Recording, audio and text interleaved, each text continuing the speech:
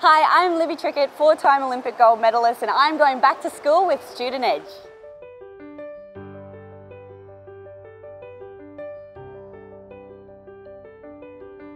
Hi, I'm Simon Murado, and today we're going back to school with Libby Trickett. Hi. Hello Libby, thanks for chatting with us. Thank you so much for having me. What were you like as a student? Oh, that's a good question. I actually found school quite challenging, to be perfectly honest. It was not something that really came naturally to me. Sport and physical activity always did, but as a student I was always challenged. I always doubted my intelligence and my abilities in the academic world, and so I did find it stressful, definitely, but fortunately for me I put some things into place that made sure that I was able to complete my schooling and obviously gain my OP. So what came first then? Was it a case of, I just wish I was in the pool, I wish I was doing sports, or did you kind of find that after a while when you were wondering, okay, what am I good at? Oh, it's swimming. Yeah, it was a really natural evolution for me. I think I just always loved being in the water. I always loved being active, to be honest. So I did every sport that I possibly could at school and through primary school as well. But yeah, it just sort of grew, and I loved racing, and then all of a sudden I worked out that if I trained really hard, then I can race really fast. So it really just progressed, and in my final year at school I qualified for my first youth team. So that's sort of where I really thought to myself, hey, it's a possibility that I could make an Australian team. And what did your parents have to say about that? Were they on board, or they're like, yeah, you're great at swimming, let's follow this path, or were they saying, make sure you maybe have a backup plan? So my parents divorced when I was 10, so growing up in a single parent household, she just wanted to make sure that we were happy in what we were doing. And so for me, swimming made me really happy. So obviously that was really important for her, but she also comes from a background where education is so important. So I really wanted to make sure I obviously completed grade 12, got a decent, not a great, but a decent OP score to open up possibilities of going on to further study. So my mum always encouraged me, and my coach always encouraged me, to have something outside of my sport, because obviously with sport it's so possible to get injured and then all of a sudden your career is over.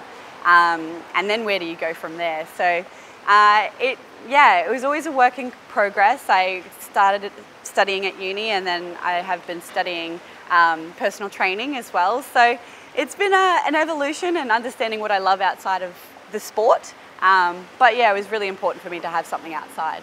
So you were in the World Championships and you were kind of competing at that elite level by the time you were 18, right? Yeah. So, and I'm assuming that when you're at that level, you're devoting a lot of your life to it. Yeah. Can you still be like a teenager when you are doing these things, or is it just devotion to the sport and nothing else? It really was kind of an all or nothing situation. So when you're 18 and you all of a sudden have these goals of making an Olympic team or an Australian team and potentially being the best in the world, it does take a certain amount of sacrifice, I guess, but to be honest, at that point it never really felt like a sacrifice. It was just the decision that I made, the choice that I made to go to training rather than maybe go out to a party with my friends or those sorts of things. It can be challenging at times to make those decisions at that age, but I knew what I wanted to do, and I knew what I was aiming to achieve, and that seemed just like a natural extension of, those decisions seemed like a natural extension of those goals. So it was challenging, I'm not going to lie, but ultimately for me it was really all worth it in the end. Well, totally. I mean, you have so many these gold medals and these great achievements. You also have some bronze medals, and yes. I wanted to ask, that's obviously a massive achievement unto itself. But when you're in that kind of competitive zone, can you get satisfaction from a bronze medal? Bronze isn't actually that bad. It's silver that's the worst. Is it really? Right, you were that close. But it's interesting, right, with swimming, because so much of it is about personal bests and world records. Yeah, absolutely. Can you ever feel like, I did it, I got to where I needed to be, or is there always a step more to take? That's been the biggest issue for me, I think. And for a long time, when you are an athlete, you're always aiming to be the best, and you're always aiming for personal best times. And so when you feel like you've fallen short of those goals, it can be quite demoralizing and disappointing and devastating in some situations.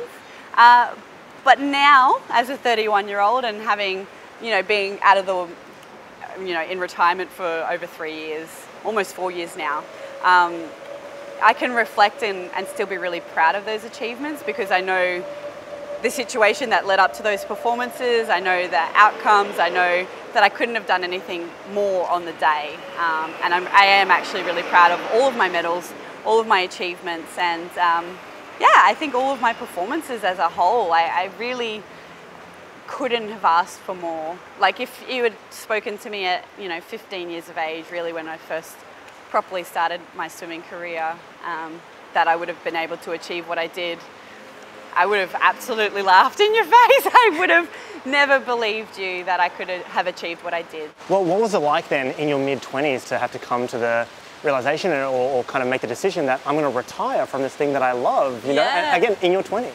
Yeah, it was really bizarre.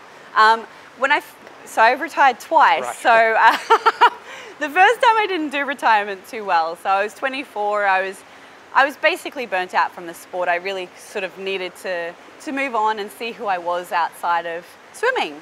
And I found that really difficult. It was incredibly confronting. You sort of feel like there's a loss of identity, and you don't know how to value yourself outside of winning gold medals and, you know, doing personal best times. That was a really challenging phase for me. So I spent 10 months out of the water and desperately needed that routine and that familiarity and being back in my comfort zone, essentially. And I was really proud that I was able to come back into swimming and make a third Olympic team and do all of those sorts of things.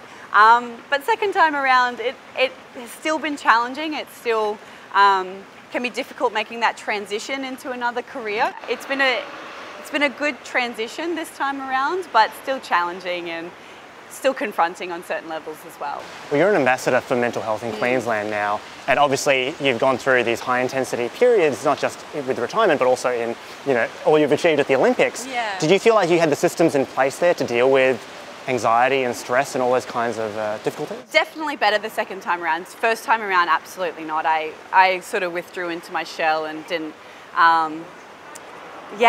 seek help, and I definitely fell into a depressed period in my life, probably for a good 9 or 10 months, until I made the decision to come back into swimming.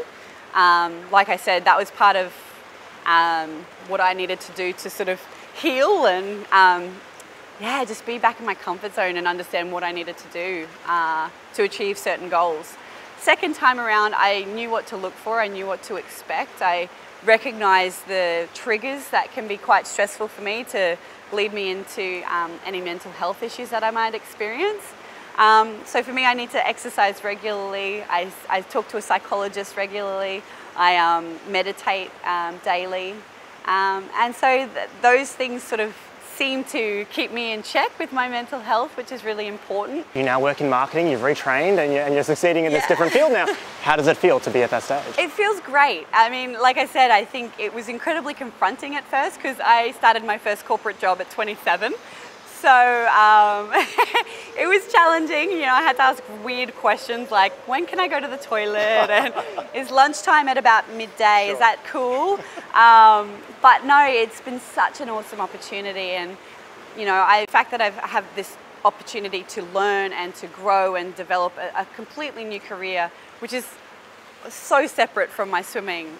It's been really awesome. And you work close to a pool? Yes, exactly. I work close to this pool, which is beautiful. So I get to go for swims on my lunchtime breaks, and it's a perfect work-life balance for me. Hey everyone, if you enjoyed that video, subscribe to our channel on YouTube, or find more of our stuff at studentedge.com.au.